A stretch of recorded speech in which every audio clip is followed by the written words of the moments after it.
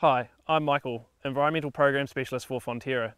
Today we're here at Bryan Beeston's property to look at what he's doing to get the best use out of his water that he possibly can. Can you explain to us some of the things that you've done to try and maximise the utilisation of the water that you have available? Well, when I bought the farm in 2007, it wasn't fully allocated for water.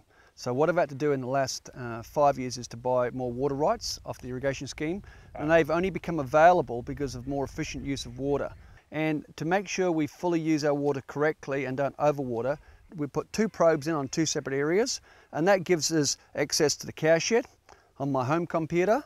It goes to my water consultant and it goes to Environment Canterbury.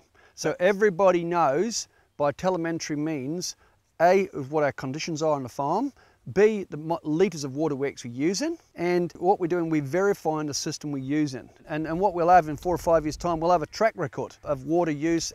What are the benefits that you see from having accurate soil moisture monitoring on the farm? We're always short of water, so we could not afford to waste it. I've run a large farm here. It's not always me making the decisions to water or not. So we need to put a system in that everybody could respond to. There was no should I, shouldn't I. The system's there and we water accordingly. You've also invested quite heavily in water measurement technology as well to make sure you know how much water is being taken and where it's going. And you've done that ahead of regulatory requirements. Why did you choose to do that? Well, it was just part of the system. If you're actually going to measure your soil moistures, your soil temperatures, depth of water, you must also measure your water. And it's all linked in one package, because looking forward, we have to prove we're good custodians of the land and the water. Now I have the proof that says we are good farmers, and even our own use, that we're not wasting electricity. When I came to Canterbury in '95, power was 6 cents a kilowatt. Today it averages 18 cents a kilowatt. That's 15 years. What's it going to be the next 15 years? Yep. So putting a system in means that we don't waste energy, we don't waste money. It ticks all the boxes. I mean,